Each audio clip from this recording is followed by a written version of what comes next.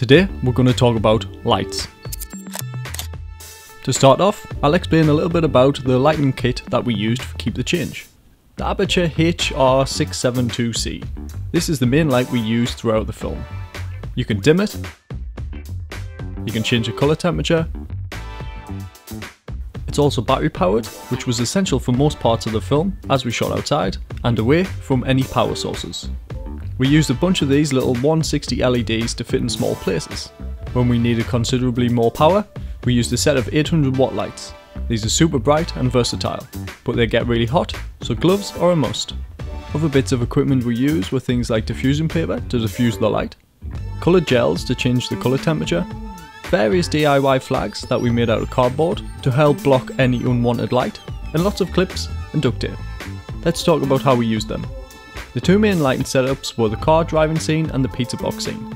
For the car driving scene, if you hadn't noticed, he isn't actually driving. I believe the best is yet to come. We have a video talking about it here. This scene was all filmed in my garage. We started by blocking out any natural light that was coming in from outside. Then we switched on all of the lights you'd expect to see when someone's driving along at night. This included the dashboard light, and in this case, the driver's phone screen.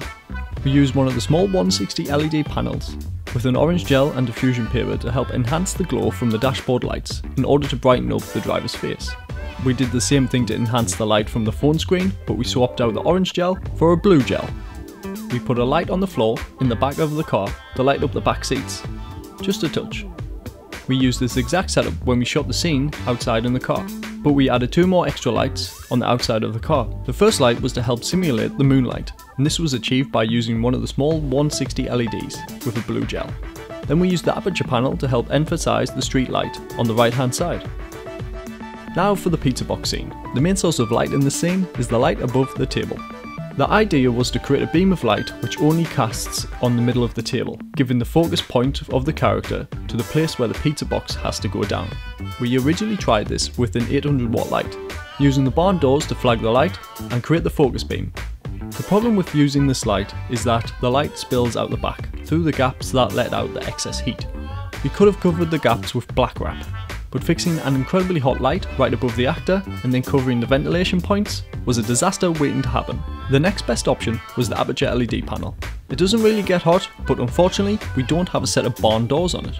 So what we did was build a platform for the light to sit on. Then we made a hole in it so we could use the barn doors from the 800 watt light. With a little bit of trial and error, we had something that produced this.